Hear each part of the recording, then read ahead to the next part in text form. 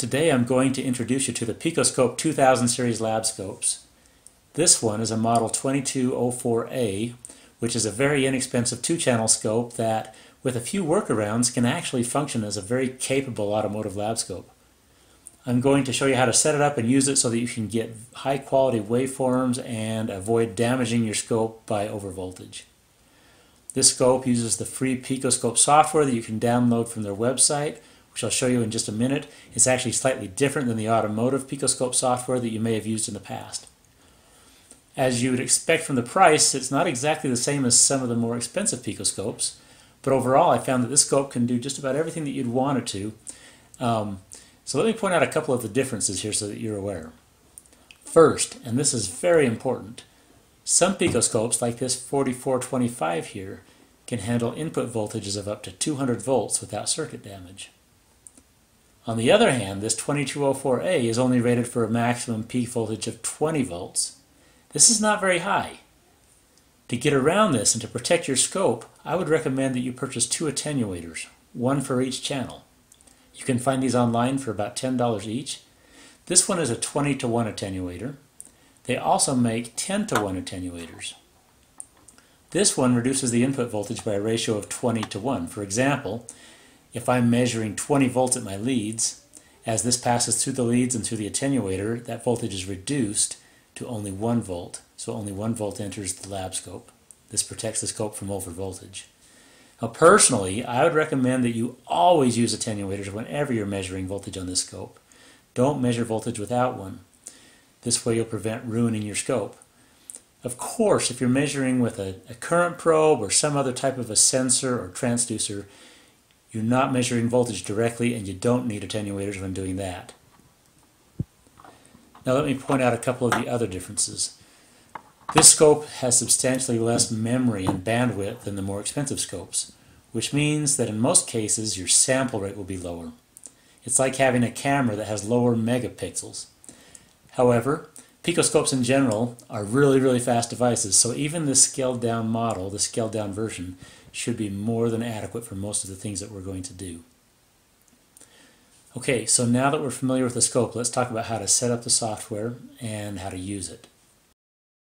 Now the software that runs this 2204A scope is different than the automotive software. It has to be software that you get directly from picotech.com. So go to that website, picotech.com, and click on Downloads. You come over here and get this latest stable version of PicoScope 6, whatever the latest version is. Click on that, download it, and install it. It'll take a couple of minutes. Once you do, you'll see this icon appear. This is different than the PicoScope 6 automotive icon. Again, this software that we've used here will not work on this other scope. So we'll open this, and you'll notice as it opens that it looks exactly the same as the other software. It's virtually no different. The only differences you'll see are that there is not an automotive tab up here. In the PicoScope automotive software, there's an automotive tab that has a bunch of presets in it. I really don't recommend those presets, so it doesn't hurt us to not have that. The other thing that you'll notice that is different is that some of the probes that are preloaded into the automotive software are not here. There are several probes that are still here, but for example, there is no attenuator, there is no 600 amp current probe that comes pre-installed into the software, but that's not a problem because it's actually really easy to create our own probes, and I'll show you how to do that in a separate video. And it's not very hard to export the probes from the automotive software and import them into this software. So again, that's not an issue. Otherwise, this program operates exactly the same way as the program that we're used to with the automotive scopes. Now, I'm going to quickly run through the 4 steps for setting up a scope again. I know that I've taught these in other videos, but these 4 steps are critical if you want to set up a scope and successfully get the waveform you're looking for. So step number 1 is always choose your probe. So we would come over here to the channel that we're going to use and select the probe that we're going to use.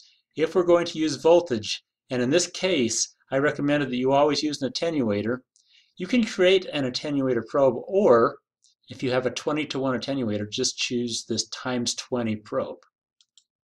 And that will multiply whatever voltage is coming through the attenuator into the scope by 20, and so it'll actually read the actual voltage that you're measuring right here on your screen again. If you have a 10-to-1 attenuator, of course, choose the times 10 probe. If you're going to be measuring current with a current clamp or using any other sensor, choose that probe. If it's not here, we'll have to create or import the probe that we need. Okay, so that's step one, choose your probe. Step two is to come over here now and choose the range that you want. Now this range will be based upon the probe that we chose, so you always have to choose the probe first. If I chose a current clamp as my probe, these range options would be in amps. Now let's say I'm going to be measuring voltage on an automotive system, so it's about a 12 volt system, so this plus or minus 12 volt range should be sufficient. Okay, now step three is to choose the time base. Now by default, the time base is usually going to be in milliseconds or in microseconds, and generally that's not what we want. Sometimes we do when we're measuring very fast things, such as a CAN bus, but generally we're going to want to actually come down here in this bottom section and measure in seconds per division. So maybe 5 seconds per division, which means it would take 5 seconds for this cursor to cross each of these grid lines or each of these divisions, which means I would be recording for 50 seconds. And that's one way to look at it, is how long do I need to record for to capture this waveform. So that's step three, is choose your time base and usually choose it in seconds. Now step four is one that gets skipped a lot. Step four is to increase your requested sample rate. Right here, and again I have a separate video that's going to explain what sample rate or number of samples are, but here's where I request the number of samples that I want. I would recommend you hold your mouse button down and let that climb as high as it can. Max it out at 2 gigasamples. Now you probably won't get 2 gigasamples. You can see your actual sample rate over here. I would recommend that unless you're planning to export or do something special with your data that you're collecting, you always request the highest sample rate that is possible. So those are the 4 steps for setting up a scope, and if you use those 4 steps, you shouldn't have any problems getting the waveform that you're looking for.